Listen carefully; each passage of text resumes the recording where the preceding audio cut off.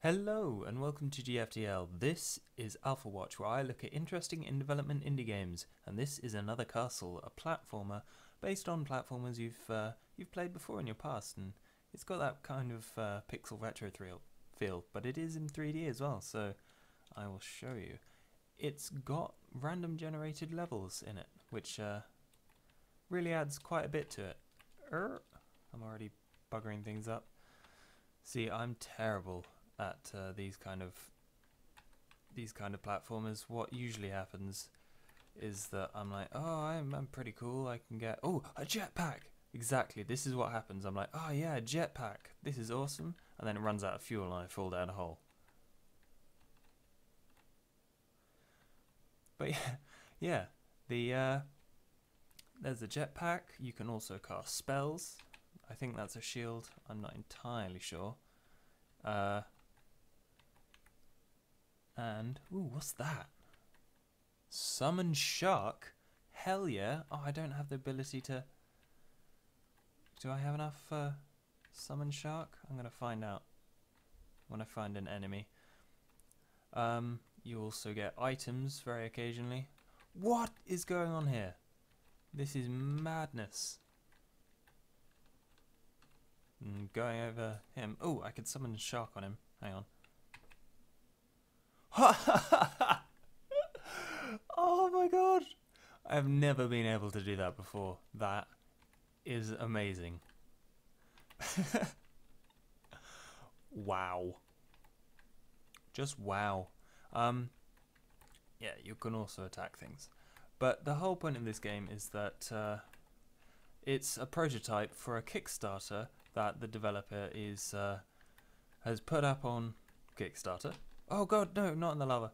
And he wants to expand this this idea of his, including random generated levels and, you know, cool spells and attacks, and you can change your weapon. At the moment we have a yo-yo for some reason. Maybe he played a lot of Mother on the NES. I don't know. But he also wants to add like an overworld map and what else? Like different areas and things like that, all with randomly generated spaces.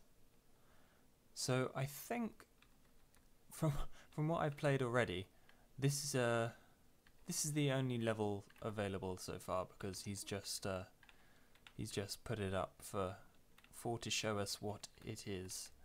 And I am rather impressed. I really enjoy the 2D 3D mix-up graphic style here, because I played a lot of Paper Mario when I was messing around on my that's a bug when I was messing around on my GameCube.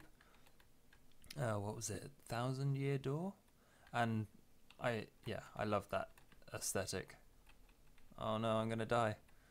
So many enemies. Oh, squisher.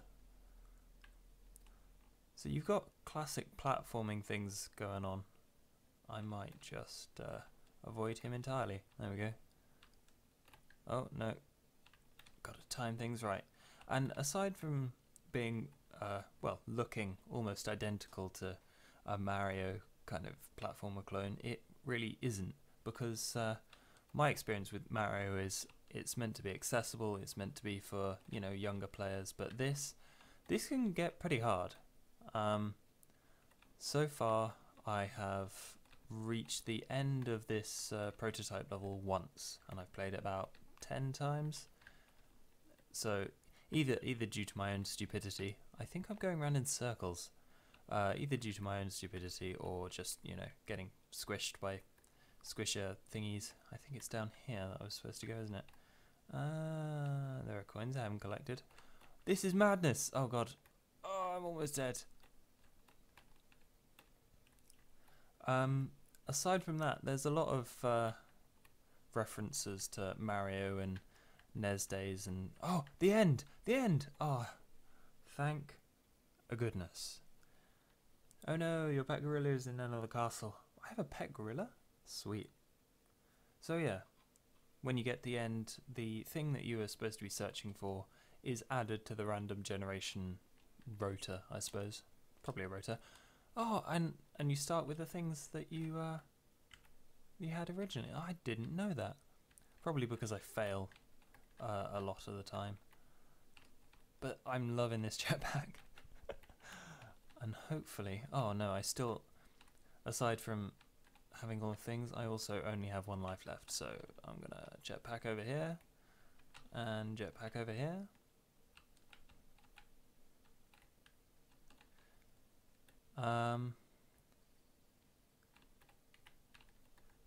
It's kind of targeting the retro crowd, which, you know, is fine by them if they enjoy being reminded of the days of yore.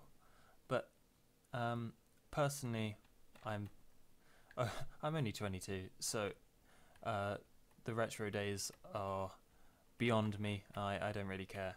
What I do care about is fun gameplay and things that keep you interested. So the fact that I've never... Oh yeah, I want to see what this red potion does. Hopefully it gives me health. Health up. Oh, it increased the amount of health I can have. Okay, so what does the green one do? Jump up. Well, that doesn't help. I've got a jetpack. I don't need no jump up. Oh, shark. You just got sharked. Haha. Oh man, that is an awesome spell. I just jumped the shark. Because I'm Fonz. Ah! Floating eyes chasing me. Oh god. This is a very solid and polished prototype, and I've been really enjoying it for the past hour. What has been happening is that I was like, oh, I should probably make a video, and then what happens is I go back and play it for a bit. I'm like, oh, I could talk about this in the video. Oh, I found a new jetpack or whatever, and then I never make the video. So this hopefully will go out to you, unless it's absolutely appalling, which probably won't stop it because most of my videos are a bit rubbish. But I'm enjoying myself because I have a jetpack and I found the end again. What? I'm getting better at this. My girlfriend. Oh, I have to find her now. Oh well. So, I will link the prototype and the Kickstarter in the description. I think this is a really worthy project. I can see there being a lot more random generated things. I enjoy things that, because I think it's also got a permadeath roguelike feature where you die, you lose all your stuff, you have to start from the very beginning again. I think he mentioned something about having 3 lives and so on. So hopefully, as well as random, I want to see what the blue potion does, as randomly generated environments, max HP, awesome. And what does that do? Oh, max mana. Okay, cool. As well as randomly generated levels, which, you know, I mean, in things like Binding of Isaac, that keeps me coming back week after week. I play that game all the time. It's awesome, and from what I've seen here, there's a lot of potential for good times to be had. So take a look at the links in the description. Thank you for watching, and goodbye. Beep.